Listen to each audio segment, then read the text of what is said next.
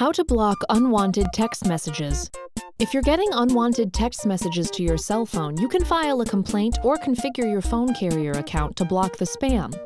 You will need an online carrier account, a phone number alias, registration at the FCC Do Not Call list, and an FCC complaint form. Step 1. Know what a spam text message is. You can't delete it without opening it first. If you do open it, you'll be charged by your carrier. Unwanted spam text messages are typically sent from a website or via a spammer's email account. Step 2. Contact your carrier's customer service department. If you don't use text messaging, ask them to disable the service from your account. Be aware, though, that some carriers won't do this.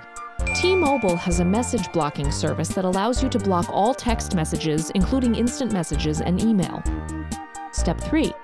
Go to your carrier's website and create an online account. Each carrier has a way to set your phone to block at least some text messages. Verizon and AT&T allow customers to block messages from specific email addresses or websites. Step 4. Create a phone number alias via your carrier to block spammers that have your phone number. Give your alias only to those you choose. Step 5.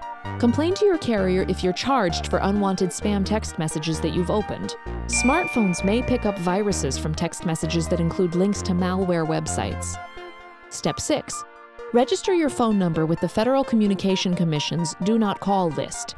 File a complaint form for unwanted spam text messages and stop receiving unwanted text messages on your phone.